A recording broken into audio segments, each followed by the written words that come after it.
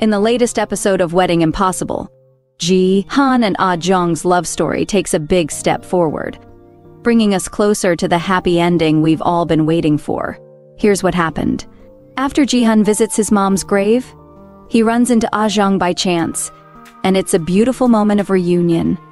This marks a fresh start for them after all the ups and downs they've been through. In the next episode preview, we see Jeon and Na A-jeong slowly rebuilding their connection. They talk about what they've been up to and how they've felt without each other.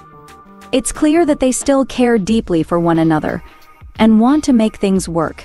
Meanwhile, Dohan comes back into the picture, adding a twist to the story. Na A-jeong greets him warmly at the airport, but there's a playful tension as they discuss Jeon. Later, Dohan confides in Jeon about his own feelings for Na A-jeong, adding another layer of complexity to the love triangle. As Jeon and Na A-jeong plan to meet up, they're faced with some uncomfortable truths about their relationship.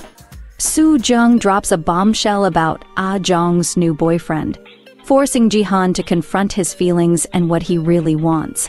In a vulnerable moment, Jeon opens up about his true feelings for Na A-jeong and makes a bold move, leaning in for a kiss. It's a pivotal moment that forces both of them to confront their emotions and the unresolved issues between them.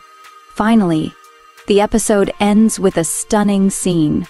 Na A-jeong appears in a wedding dress, hinting at a possible marriage to Jeon. It's a moment filled with hope and excitement for the future, signaling that their love story might finally have a happy ending. Overall, the latest developments in Jeon and Na A-jeong's relationship promise more drama, romance, and heartfelt moments to come. We can't wait to see what happens next.